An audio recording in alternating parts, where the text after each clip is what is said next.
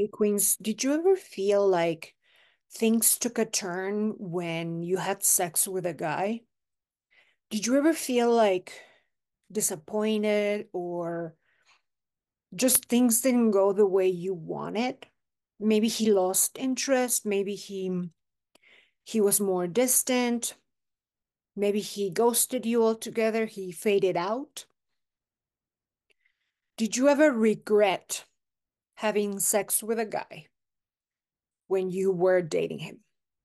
Well, today we're going to be talking about this whole topic again.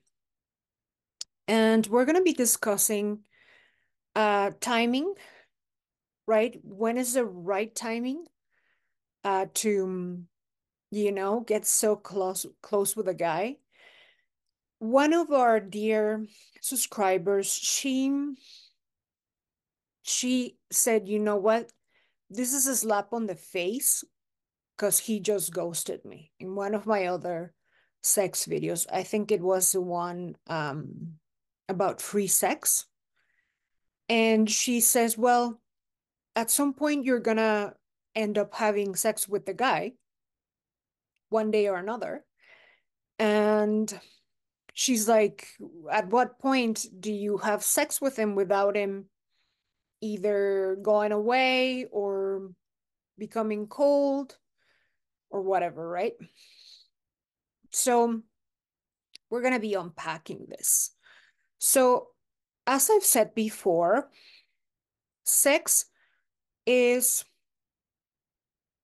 I would say, the single number one cause of issues in relationships these days, but I tend to say it's like number three, because number one is when you're out dating and you have no intention, you have zero confidence about your desires, you don't really know what you want, and you're just out there to have fun.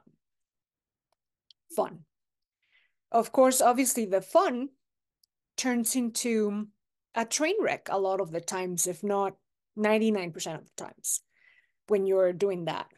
So, the number two cause is that you are going out with men that don't really see you as their dream woman, like you're not the one for him. Even if he's the one for you, you're not the one for him. So you continue to go out with guys that are not that into you. And third is just having sex with them when you shouldn't be having sex with them. Or you know what? I'm not anyone to tell you what you should and shouldn't do. You are obviously a grown up and fully accountable for what you do and the consequences of that. But the point of all these videos is for you to understand human nature, right? Because you're not a floating spirit. And critically think once you understand your human nature and his human nature, and think what's in the best interest for you in the long term. The more animal we are, the more we go with our instant animal instinct and go for the instant gratification. I've talked about that.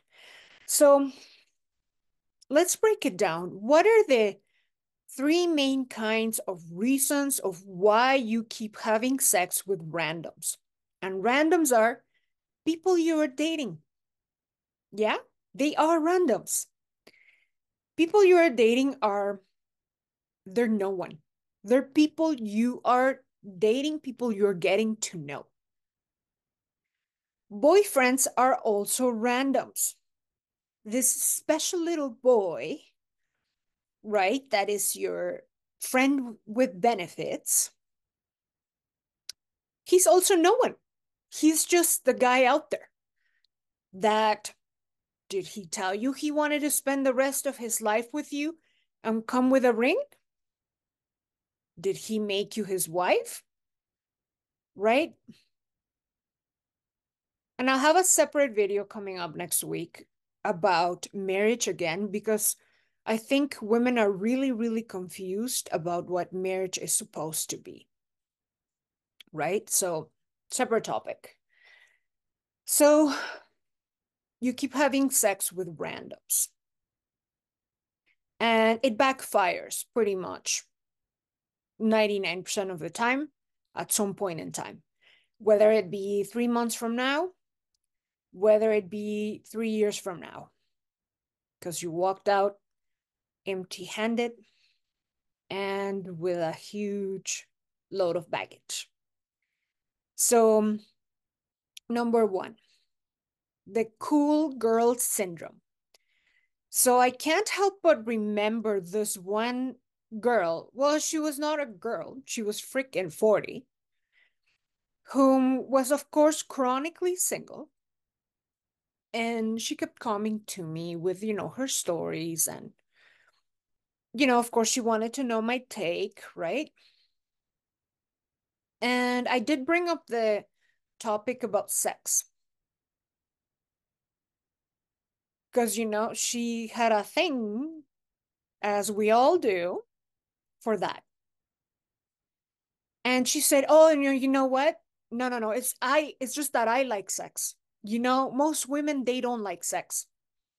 Like, I am so cool because I like having sex.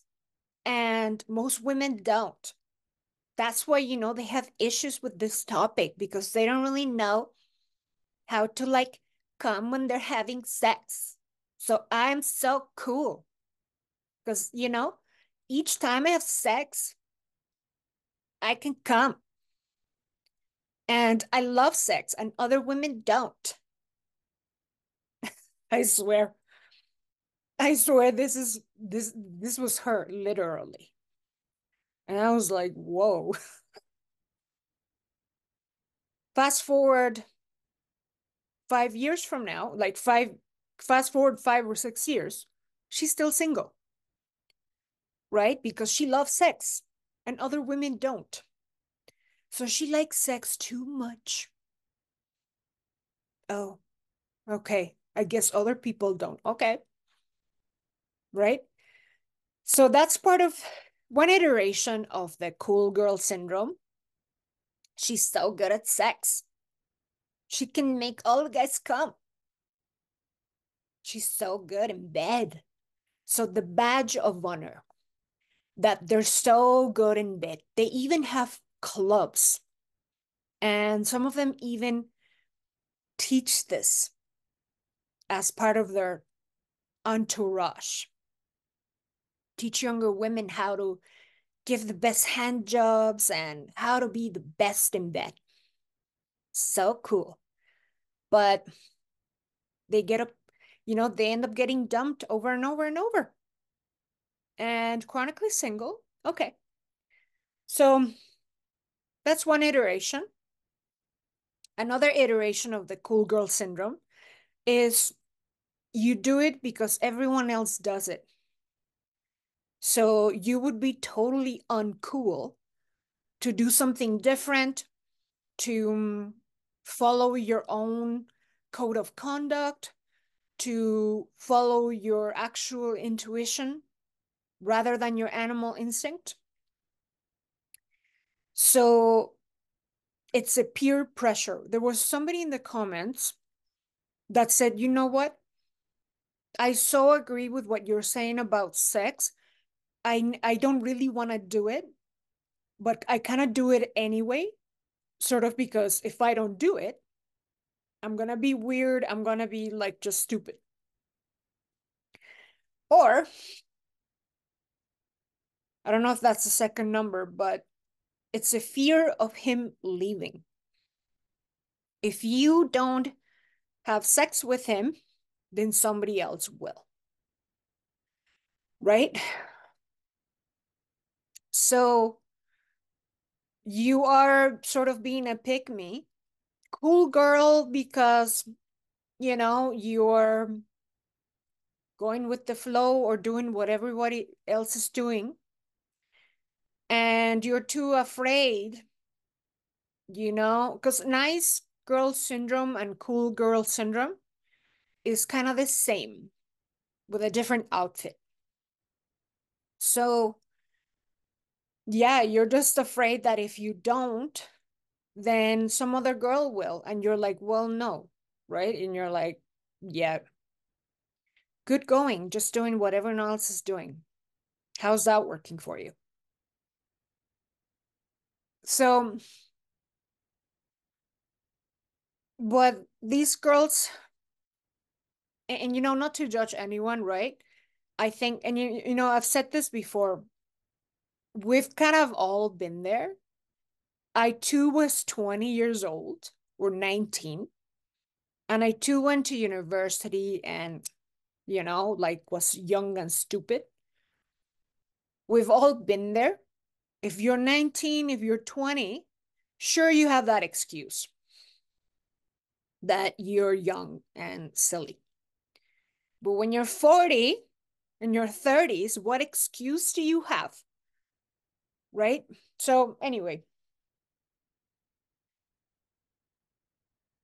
that's you with fear, right? Fear of him going away. Another point here, another type of situation is the act. I've talked about it in another video, like the sex addiction video. So, when there's an actual like sex addiction, so nobody likes to even think of themselves as even remotely being addicted. Like, no, like I kid you not anyone watching this video would admit to say, or like, on a conscious level, that there's an addiction to sex. Not just the sex itself, but the thrill of it. The thrill of someone new, the thrill of the chemical high, the dopamine hit, the endorphins, the oxytocin, vasopressin, all the stuff that comes with the hormonal high and the intoxicated state that it gives you. So if you are a thrill seeker, you love those butterflies between your legs. You love that. And I mean, everybody else does, but I think some people actually, the thrill seeking of it is a true addiction, right? Like the wanting that high. And the whole porn and all of that. So, and that goes hand in hand with the next one. The next one is the girl that will tell you, I just like it. I just feel like doing it. So I'm going out, I'm having a good time. I feel like doing it. I think it's fine. I think it's okay. I see nothing wrong with that. Well, when you're doing something you like, right? There's a following way to look at it. I really like eating cake for breakfast. I also like having champagne for breakfast. And I also like having wine and champagne and pizza and maybe cocaine, right? Like maybe I like all these things. And maybe I so happen to like doing it daily. Maybe I like doing it for breakfast. Maybe I like doing it for lunch. I just like it. I just feel like it. Or how about when, every dime that I earn, I spend it in designer items, designer bags. I don't invest anything. I I just spend all my money in like designer bags and alcohol and just the things that I really like. So if your answer is because I like it, because I want to, just like I want to eat my vodka for breakfast every single day, you know, welcome to no judgment, but no queen goes out there with without any self-control, without any strategy, without any plan, right? You know, queens, they are restrained. They are very restrained. Restrained to what? To their animal instincts. The more conscious and highly evolved you are, the less you will give into your animal instincts because you want it right now. The more successful you are, the more you will think about the end game, the long game, the long-term strategy and long-term thinking that, that will serve you in the long run. Successful people are not thinking about what is in this instant making them feel pleasure. Maybe when you've accomplished every single goal that you have, pleasure of this kind, maybe it has a place there, right? So going back to the question of what is the timing of having sex? Well, of course, I'm not going to give you the absolute answer because all the queens that are in this channel and in my coaching practice, they are critical thinkers that take full accountability for themselves and can figure this out themselves. But I'm going to tell you the human nature pieces for you to critically think. So when a man has sex with you, he can immediately think straight. Before that, he is in a hypnotic state. He's hypnotized by you. If by the time you had sex with him, he is not madly in love with you, he does not see you as his dream woman, and he does not see his life with you, and he does not want his life with you, aka there's no ring, there's no wedding date, there's no real commitment. That is a real commitment. Words, you could fucking talk my ears out for all I fucking care. I don't care about your words. I care about what's happening here.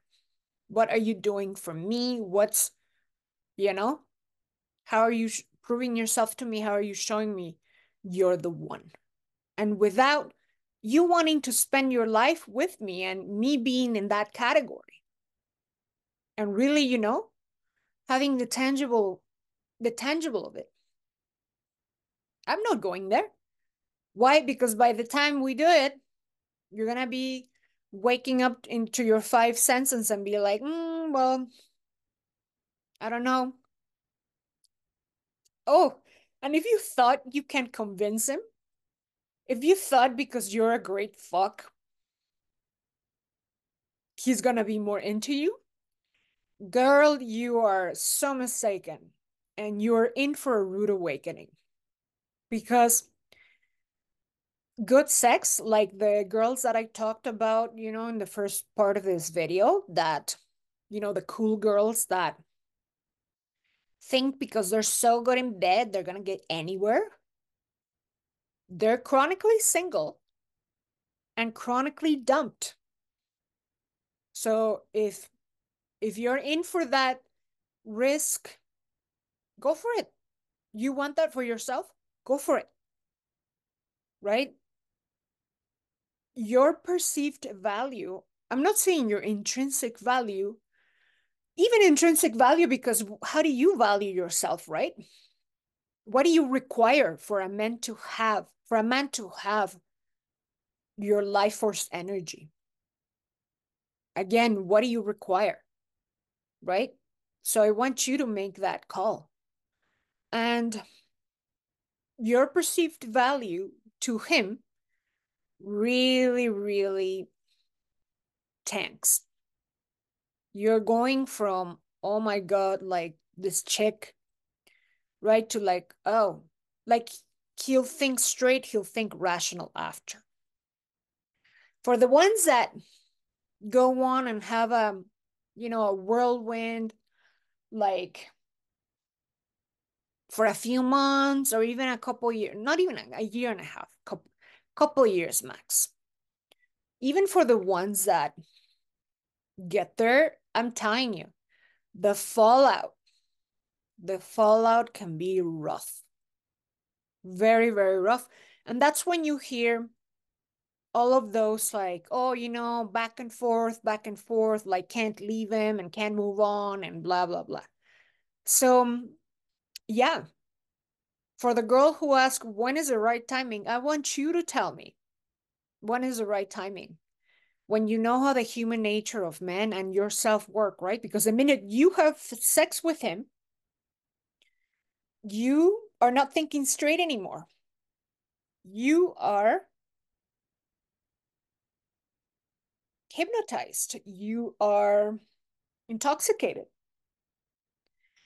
And under the influence of all the hormones, you're in that high. You will not be able to think straight. So if you want that for yourself, right, then go for it.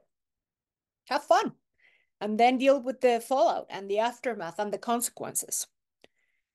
And on goes the hookup cycle. So anyway, which category are you falling in?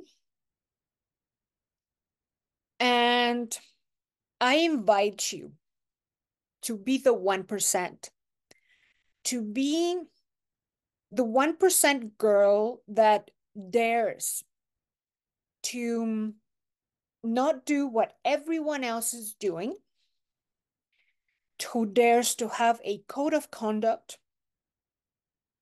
and who's not afraid to be alone. Oh, and trust me, you won't be alone for long, but you're not afraid to say no.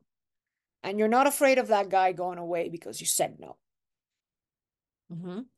So I invite you to be that 1% that is thinking long term, that is playing the end game. So yeah, that's it for now, queens.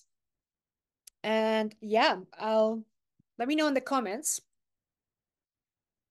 what you think about this topic and what your experience has been. And yeah, I'll talk to you later.